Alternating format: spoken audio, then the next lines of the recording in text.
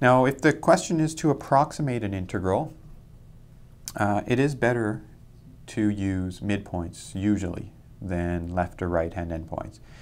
And the reason is, well, I mean, let's just look at a brief example here.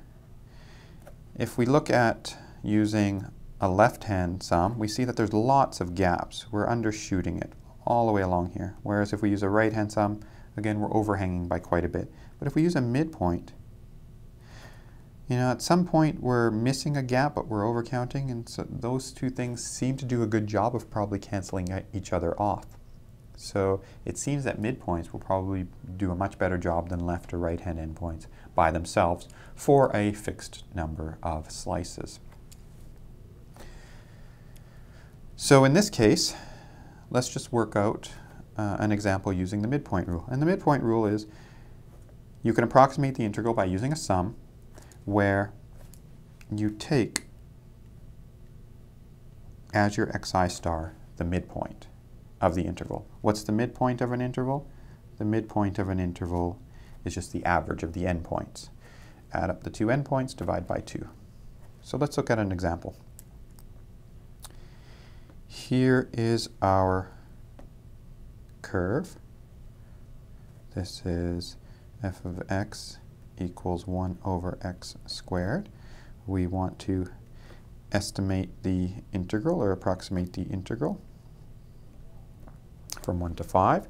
In this case, the function's always positive, so the integral is exactly equal to the area under the curve. We want to use 4 slices, so let's slice it up into 4 pieces. The values of the endpoints of the intervals are 1, 2, 3, 4, and 5. We're interested in midpoints. So the midpoint here would be 1.5. And so then we want to cap it off using that midpoint. And then the midpoint here would be 2.5. And 3.5. And 4.5. And those are the areas that we want to add up. So the integral from 1 to 5 of 1 over x squared dx is approximately the width of the rectangles times the heights of the individual rectangles where we're using the midpoint. So it would be f of 1.5 plus f of 2.5 plus f of 3.5 plus f of 4.5.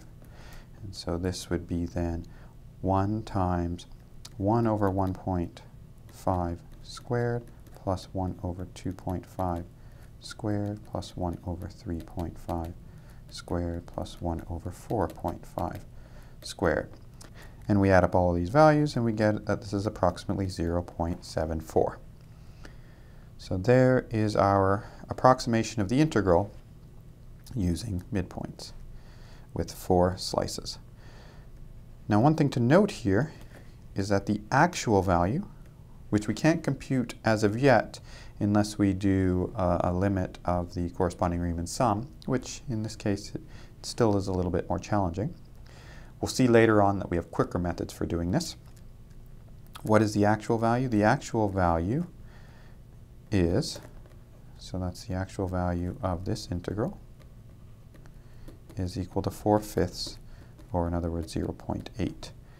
And so our approximation of using just n slices and the midpoints, we got 0.74. That's pretty good. That's a pretty good approximation. I mean, we're off by 6/100ths. Not so bad.